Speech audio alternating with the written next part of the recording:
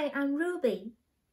My inspiration for Ireland began in 2016 when I was in Taiwan after living in New Zealand for many years. At that time, my grandmother fell ill. She ended up in hospital, serious condition. Grandma could only mumble, and it was very frustrating, not just for her, but also for my dear grandpa, who tended to her every day. It was very emotional time for me as well, as my grandma had raised me since a child. Another event that had a huge impact on my life was the September 1999 earthquake in Taiwan. The quake damaged part of Sun Lake, the ancestral place where generations of my family come from.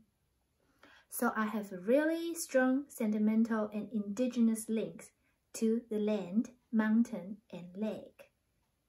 This is also true for New Zealand Maori, who have similar connections to nature and Whakapapa family and Tupuna identity. The earthquake hit Lalu Island, which sat in the middle of the lake. Despite efforts to save the island, it has been a challenge to prevent further deterioration.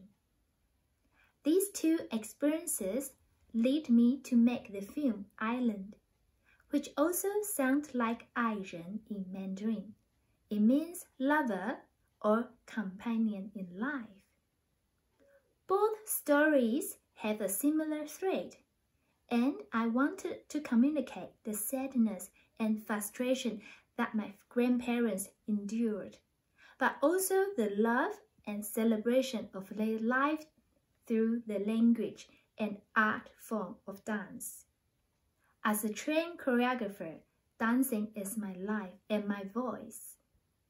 I met with Ho Pei, an amazing filmmaker based in Taipei, and Doreen, a talented musical artist working in Paris, who both shared my passion to build up this story. Together, we produced a wonderful tribute to my grandma and our heritage. This February 2020, my grandma passed away after 4 years in intensive care. Due to COVID, I couldn't be at her side. Instead, her story is now an award-winning film, and so I dedicate this honor to her.